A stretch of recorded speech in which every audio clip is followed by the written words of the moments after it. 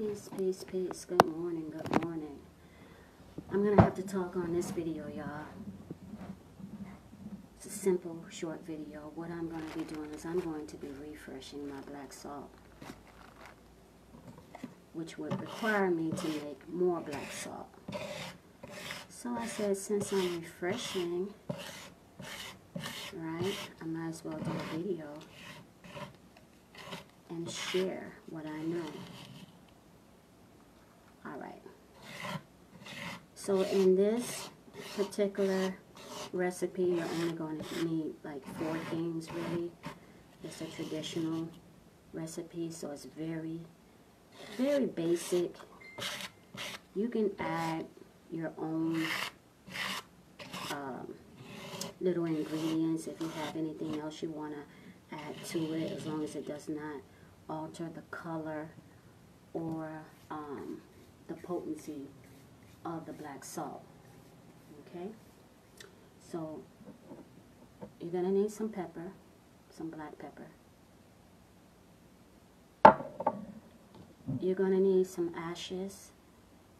Alright, these ashes, they came from, they are the scrapings of my cauldron. This is a black iron cauldron. Some of these ashes also came from me burning ancestor money. When I do spell work, nothing goes to waste. I use everything. If I can reuse anything, then I reuse it. Alright. You're going to need some sea salt.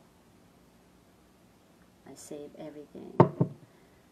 And the main ingredient, charcoal. So you can take a coal disc, like I used to burn frankincense and myrrh, and you can break that up, and you can add it to your black salt. So like I said, I'm going to be refreshing my salt. I already have some in there, but from time to time you will have to refresh it, so that way it doesn't lose its potency. Black salt is generally used to ward off negative energy. You can keep it on your person, or you can keep it around the area that you want to keep protected. For instance, like if you're at work and you have co-workers who get on your nerve, you may have a boss who's annoying.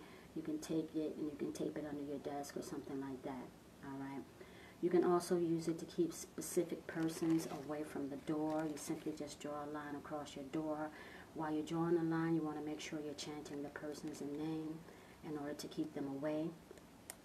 You can also use it to keep certain people from away from your house simply by doing the same thing. The only thing is that you will be walking backwards around your house while you're sprinkling the black salt at the same time, also chanting the person's name.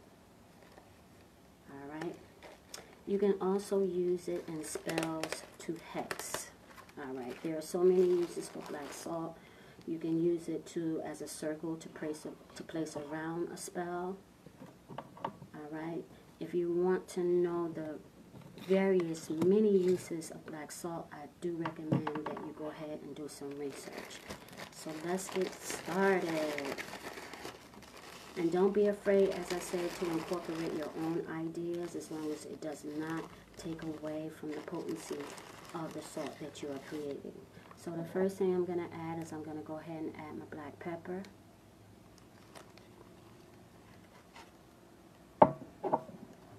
Alright, I'm going to take some of these ashes and use, I'm not going to use all of them. It's a nice little bit in here. Just use your discretion. Remember, you want to keep it black.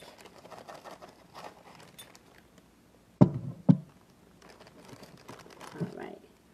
The most active ingredient in here is the salt. This is sea salt. I use sea salt in all my workings. I'm going to go ahead and add all of that. See how it looks now. It's kind of like looking kind of grayish in there. Can you see it? It's hard. See, I'm trying to show you without spilling it. the next ingredient, we're going to go ahead and add the charcoal.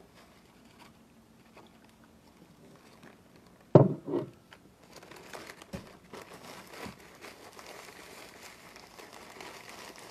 then we're going to mix it together.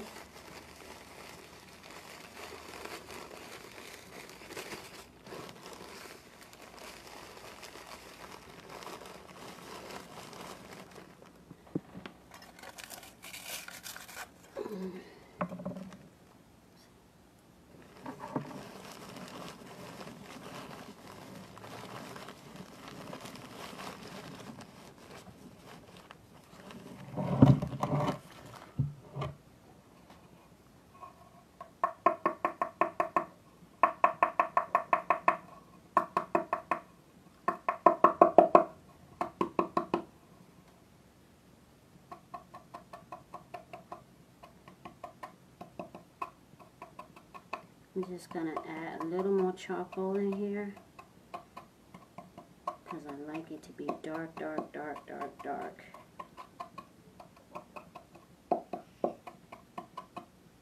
It's the charcoal that adds the color to it, adds the pigment to it.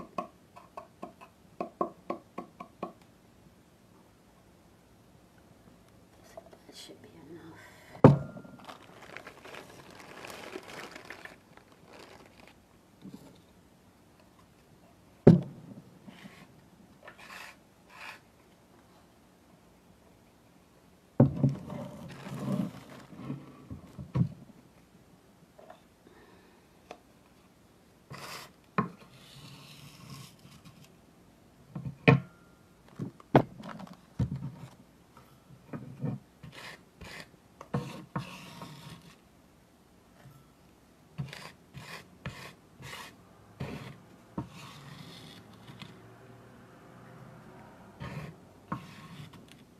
It's okay if it's a little gray when you make it. If you don't like it like that, like I said, you can always add some more charcoal to it to darken the color.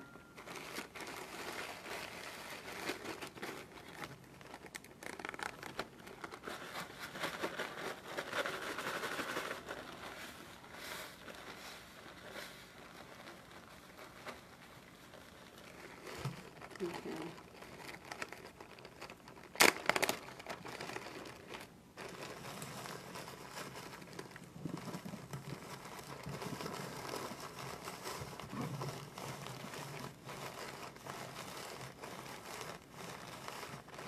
Okay, after you've done that, you may want to call on your spirits, whoever it is that you work with,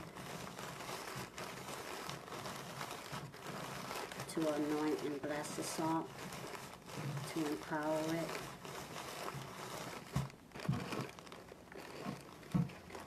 But when you're done, it should look something like this.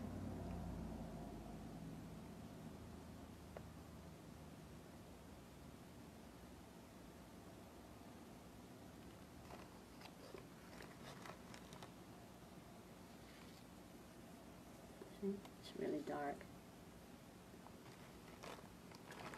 And you're basically ready to go. Pretty simple, huh? Pretty simple.